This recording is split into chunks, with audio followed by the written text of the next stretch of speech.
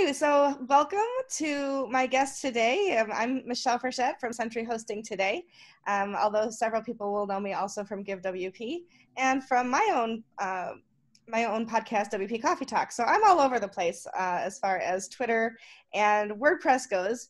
But today we're actually going to talk to Pat Lockley and Phil Barker from Hey Pressto Conferences. And I guess in the last month, really become aware of what you guys are doing with conferences, and I am 100% intrigued, which is why I asked you to join me today, and we can find out some more information and put it out for the world to kind of consume in a different way. So welcome, first of all. Thanks for joining me today. Hello, Michelle. Hello. Thanks for having us. Oh, it's good to have you. Thank you so much for being here. So, Hey Pressto Conferences. I think you followed me on Twitter, and I followed back, and when I follow people back, before I follow people back, I do a little vetting. And so I always click over to the profile and click through to any links that are on there. And I was just like, what is this Hey Pressto conference thing? And then I discovered it's a WordPress/Classic Press conference that takes place entirely on Twitter. And in a year where everybody is a little overwhelmed with video content and Zoom meetings and things like that, this seems like a brilliant solution to me. So tell me, where did you come up with this idea, and how did you kind of get it implemented? Well, we can never claim ownership of the idea. My partner was doing a Twitter conference in 2018, possibly 2017. And there's a long running story that a few of us, myself and Phil included, had been trying to do a WordPress education conference in the UK for about 10 years. I mean, equivalent to WP Campus, if you know WP Campus. Mm-hmm. And we had meetings, and we could never quite get all our ducks in a row. Apologies if that's too Englishy cliche, but I think it roughly translates. We have that one here too. Yeah, I'm very cliche heavy, so sometimes I'll be using a reference that makes no sense. So I'm always slightly nervous. Yeah, and I was sitting there. I work from home, and my partner was doing a conference presentation from the sofa, and I was sitting next to her. And all of a sudden, the metaphorical light bulb appeared above my head. And I went, "Oh, hang on! I don't need to hire a venue, sort out catering, do all this stuff to do a WordPress conference. I can just organise it on Twitter." And so that was 2018. It must have been 2017. So in 2018, we organised the first PressEd conference, which is a WordPress conference which happens on Twitter. But that's purely around education, pedagogy, and research. And then I was talking to someone about promoting it this year, because unfortunately PressEd 20 this year, PressEd Conf 20 this year happened right at the end of March. So everyone was properly at the for large parts of the world, at least, not discounting and China and so on, was right in the middle of the beginnings of lockdown. But we've always happened roughly around then, and we'd always arranged to happen then. And we felt it was a tough call whether we keep going because some people will be too busy to do it, or we do it because we fundamentally are doing it for this reason. So I should have gone back to where I started, but the idea was very much borrowed from the Public Archaeology Twitter conference, which is where we got the idea from. But they're all there's only been a handful of Twitter conferences so far. So there's an archaeology one, the Humanities Commons did one, the Digital Orientalist did one, and they're all related. There's a kind of a sort of club of us that seem to be doing it quite a lot. And I was talking to somebody about PressEd Conf 20 and trying to get some promotion out there for it, and they said, "Oh, a Twitter conference just on WordPress would be a really great idea." And my brain went, "Yeah, Twitter conferences on WordPress, that's kind of what I've been doing." And I went, "But I've never considered doing it just on WordPress." So I emailed Phil to say, "Do you fancy doing it?" And he said yes, and here we are. That's wonderful. That's great. So I was thinking about how, I was messaging you all before on Twitter to get a little more information. And then I was doing a little more research and figuring out how, if I'm going to apply, which I'm still working on that. I have to come up with my perfect pitch for you all, because I do want to participate. Do it.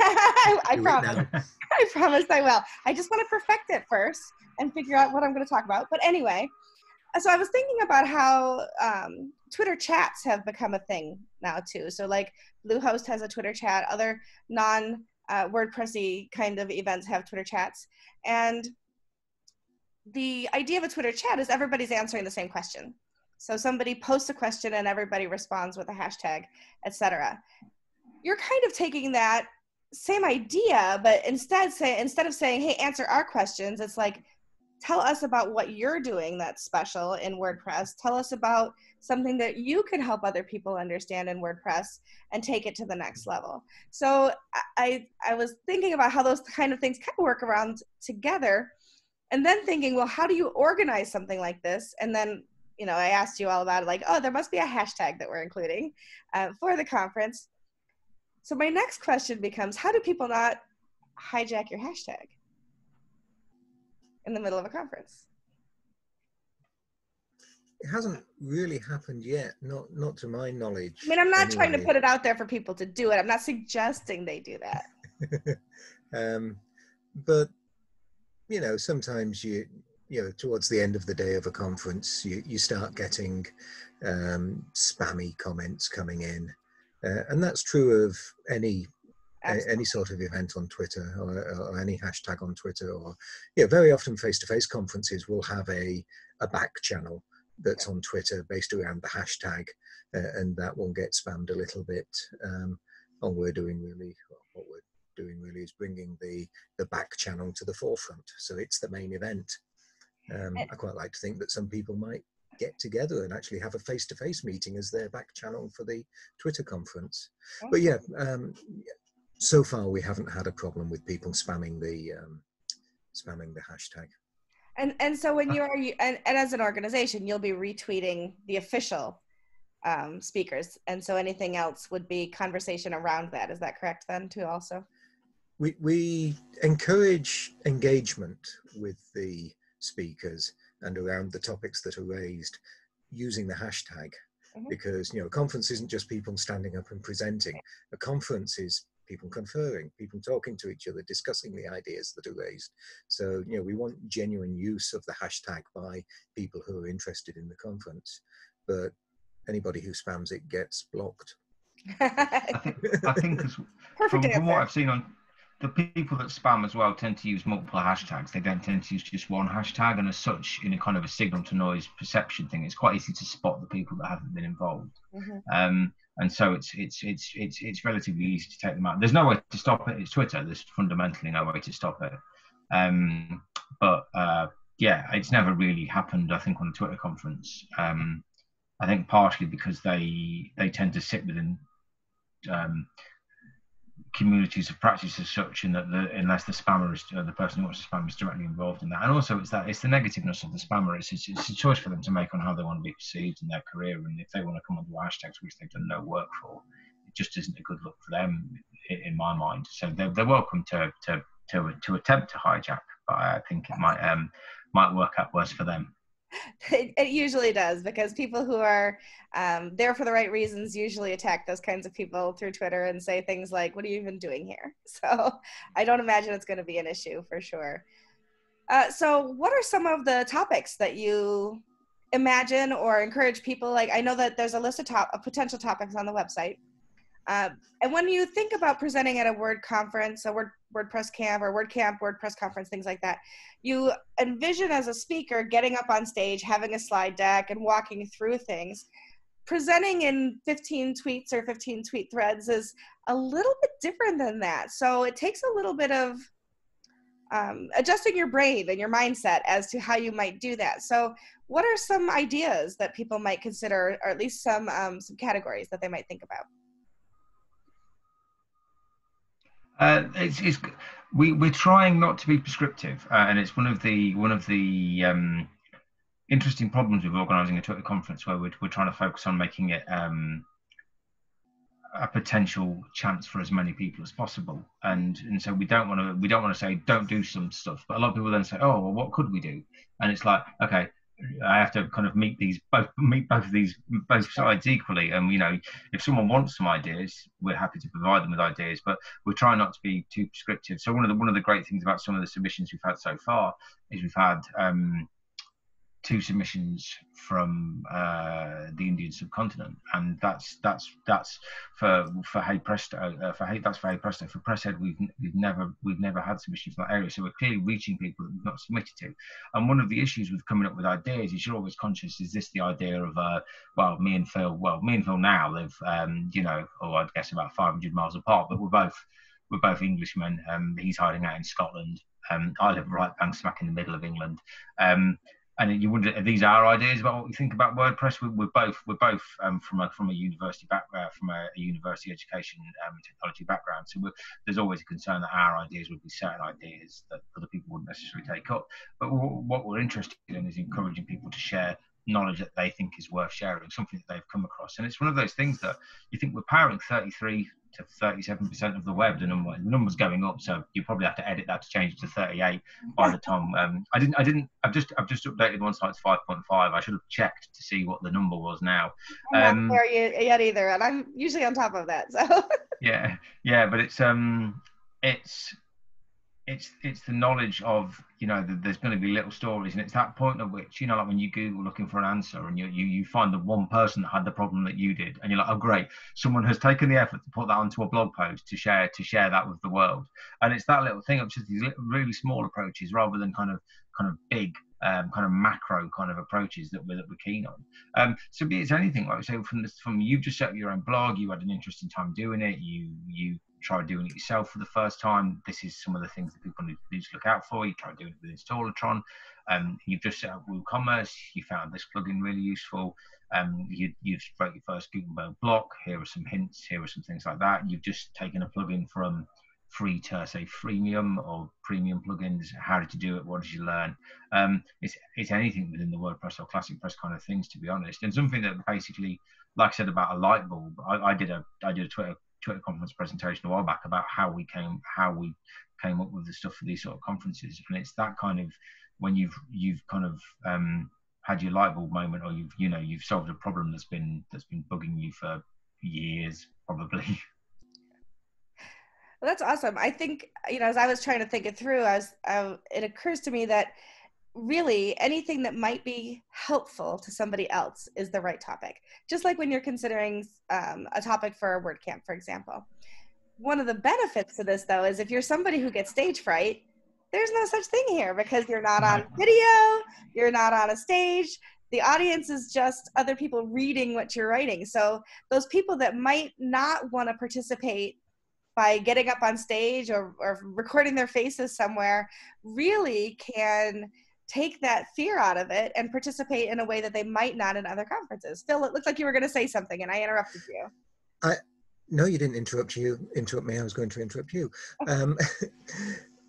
Yeah, it's important as well to remember that you don't have to be an expert to have something that's interesting to say for other people. Yeah, experts are interested in what are the problems that novices face, right, for example, because that's what experts want to be able to help with if they're in that particular field. So yeah, we'd encourage anybody who's used WordPress and who's done something which they think is interesting to take part. And yes, you're absolutely right that it's good if standing up and presenting in front of a large room of people is not your thing, then this is a great way of doing it, because you can have everything lined up in advance. You can schedule your tweets in advance, get everything written in a separate document and copy and paste it in, or a number of different ways can be used to make sure that you're prepared in advance. And in a way, I found when I was presenting, that meant that I could focus more on the responses to what I was saying than just making sure that I got what I wanted to say right. Yeah, no, that makes perfect sense. And you could make sure that everything's spelled correctly before you tweet it as well. Yeah. In theory. I think, yeah. We've already covered my spelling this week. I think that's the thing as well, is that a lot of it is partially down to a fear. And one of the things that necessarily looking at some other conferences that are around, it's big names, big famous WordPress people, mm-hmm. and looking at kind of encouraging people who perhaps would think, oh, this isn't worth presenting at a WordCamp, or this isn't worth presenting at a meetup. I've got no problem with talking. I can Phil can vouch for the fact that I can waffle for hours on any topic. And I did one talk at a meetup in London, and it was very much, do I think this is worthwhile? And I tried to make it as full of as much information as possible. So even if it wasn't necessarily, I could perhaps get past the notion of whether it was worth someone watching, by the fact that at least I presented people with a lot of useful information. But one of the other benefits of the Twitter conference is, whereas you're guaranteed, I would hope to get a polite round of applause, regardless if you present at a WordCamp or a meetup group. On Twitter, you have the retweets and the like buttons, so you've got guaranteed feedback, and people are normally very polite and very encouraging. And again, going back to kind of fear, we've always had a really good mix in terms of people presenting at the Twitter conferences. It's normally much more open. And one of the early press eds, someone did their first ever conference presentation was a Twitter conference presentation, and that's a great thing to see. Because it's a useful thing and like I say, it's about getting the knowledge that people have out there onto platforms, so that knowledge can be shared and everyone can learn from it. So the more we can help to overcome that fear, and one of the things that's on the call for submissions is the fact that we've got Twitter guest accounts. So if you don't necessarily use Twitter that much, or you don't particularly want to put this story onto your main username or something like that, then we can help facilitate that. We can't claim that Twitter is, everyone knows it's not a perfect place. But we can hopefully try and mitigate a few of those problems. I saw that on your site. I thought that was brilliant for people who, like you said, who aren't necessarily on Twitter, or who maybe even need some anonymity behind what they're presenting. The other thing if you want to do the everything I got wrong presentation, that it might be useful to take one of those anonymous accounts. Oh, I got hacked 5 times. Yes. I market myself as a web designer. Yes. Yeah, there's one of your ideas. Do the worst mistake you've ever made in WordPress. Like just the like when you spend 4 hours looking at your code and it's because you've done 1 equals rather than 2 or something like that. You just there, I've just lost an afternoon of my life. I had one recently where I had a massive problem because I'd got one variable called without, one variable called with, and I'd just written with twice rather than without, and it was just that was 3 hours of just you're looking at your code and you can't see it anymore because you've been staring at it forever. Yeah, that'd be we should listen to that as a theme. What's the worst thing you've ever done? What's your worst, most shameful bug? You should listen to my podcast. That is one of the questions I ask every guest: is what's the biggest mistake you've ever made in WordPress, and what did you learn from it? So there's a lot of good answers in there. The last thing I wanted to ask about, and then of course anything that you want to add as well, is that a Twitter conference is basically 100% accessible, or at least it can be, right? So Twitter itself is accessible. I think it was in the last year, they added alt text for images and even for GIFs. And so, or as some people say GIFs, but I think they're wrong when they say it that way. And so if you are presenting, there's a lot of things you can do to make sure that anybody using a screen reader, anybody who's using assistive devices on the web can not only read your tweets, but also any images or any slides that you might have presented as an image as well, to make sure that you're taking full advantage of all those things. And then the last thing I would add is that you're using camel case in your hashtags, so that anybody who is using a screen reader, they understand what those hashtags are as well. So I think it's brilliant, because not only I'm somebody with mobility issues, I go to a WordCamp, and if I have to walk very far from the venue to lunch, then I'm usually sitting there without lunch. And so I'm attending a Twitter conference in my own home. I can make my own sandwich, sit down with the laptop, and just and consume all of the information. And if I have to take a call, or I have to do some work, I can come back to it later and actually watch through it all. It's there forever. Unlike WordCamps, where you hope the video worked and it might end up on WordPress TV someday, Twitter's there and it'll stay. So it's something that you can continue to go back to and learn from over time. What else would you add before I let you all go for the day? I know that it's late afternoon for you. It's still morning for me.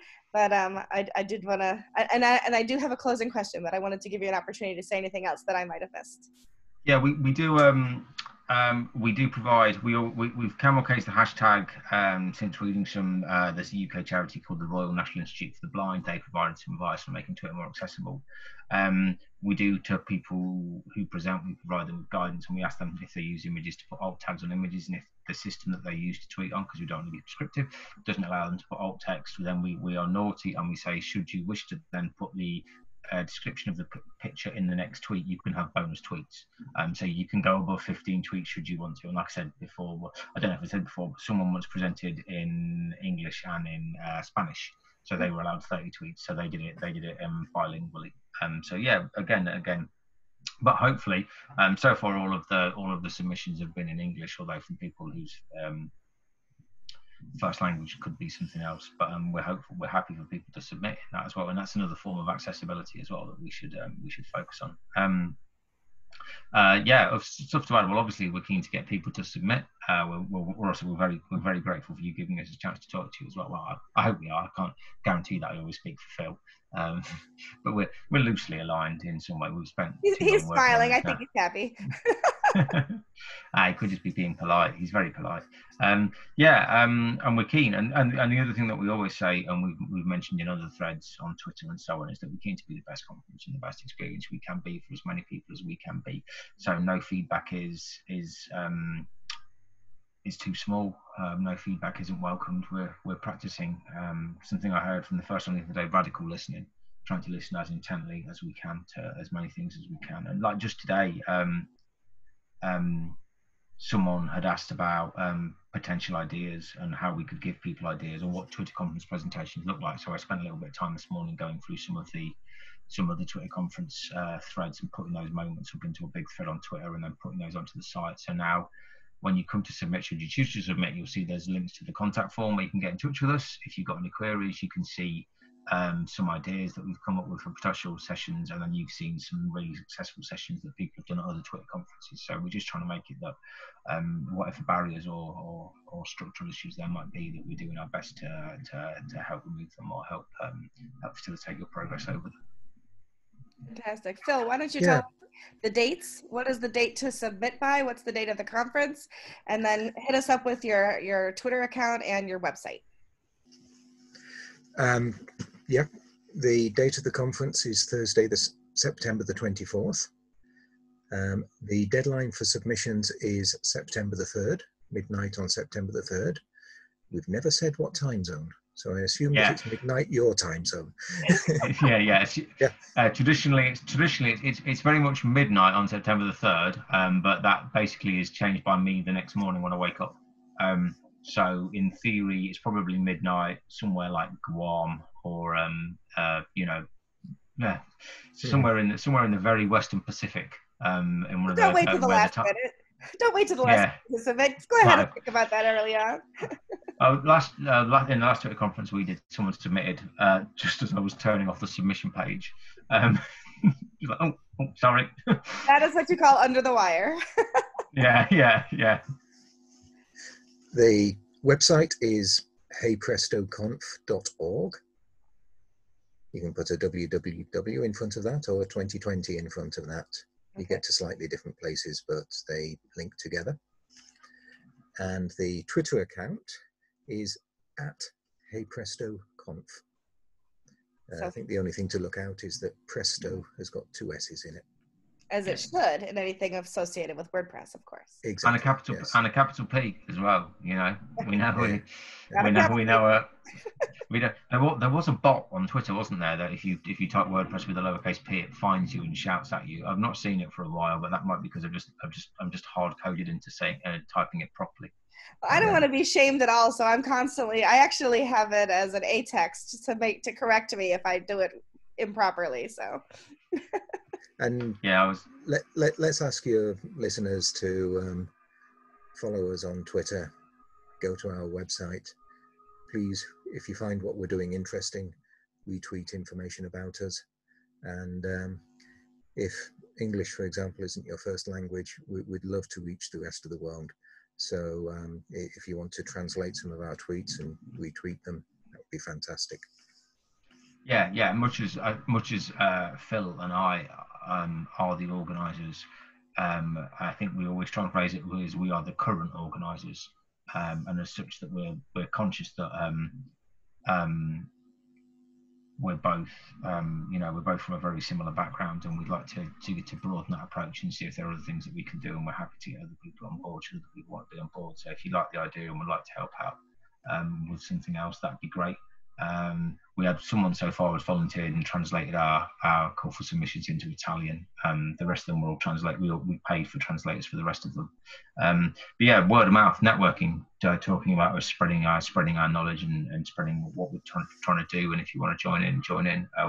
We'd love to have as many people as possible do submissions, and we like to think that if you've got any queries about that, then please do reach out and contact us. We're very keen to help people and to hear from people in as many ways as possible. That's fantastic. Well, I, for one, will be submitting. Again, I don't know what, but I may tweet you, I may DM you in Twitter and see, do you think this would be a good topic? We'll see. And I may just go for it. You never know. But I'm hoping that lots of other people will do the same. And at the very least, if you don't have an idea and you don't want to present, please follow the conference on September 24th. A lot of people will be putting lots of time and energy into that. So follow it, like them, like their tweets, retweet their tweets, and share in the event that day. DM people, follow people, meet them online. Let's make it into a truly international and fun, not only learning event, but networking event as well. So yeah, exactly. Right? Did I say it right? Okay. It was a lovely description of a fun international networking and learning event. Would be a good site description. There you go. You may have that. I will give that to you, of course. Thank you. Well, Pat and Phil, thank you so much for being here with me today. Appreciate learning all about it. We're going to transcribe this, so it will be available in a few days on the website for everybody to read, with all of those different links and things as well. And certainly we'll be retweeting you and sharing the possibilities for everybody to attend. I appreciate all that you do for the WordPress community, and really, really very much looking forward to this event. So thank you so much for being here. Thank you, Michelle. Thank you. Thank you, Michelle, and thanks to everyone that's listened. My pleasure. Okay, well, we'll see you on the 24th.